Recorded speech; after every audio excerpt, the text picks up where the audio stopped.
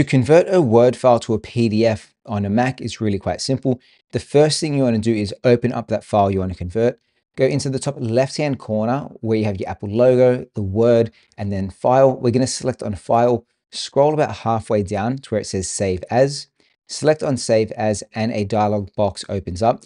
First, you want to give it a name. I'm going to call this Sample Resume. Then you can add a tag or choose where you want to save it. I'm going to save it on the desktop, but if you don't want to save it here, you can select on the drop-down menu and choose somewhere else to save it. And then here where it says file format, instead of Word document, we're going to drop this down, go all the way to the bottom where it says, or the center where it says export formats and PDF. Select on PDF. It's going to ask if you want to save it best for electronic distribution or if you want to use it best for printing. If you select the top option, you might get a prompt saying, do you want to allow this to be converted online? Simply select allow on that and then hit the export button. This is going to start converting and give it a couple of seconds.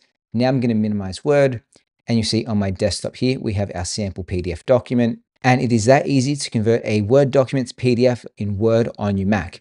Of course, if you like this video, let me know by giving it a thumbs up. And if you want to supercharge Raise Your Computer, hit that subscribe button as well. Thanks for watching, and I'll see you next time. Bye. In the wild, where the trees sway, there's a fox riding gay.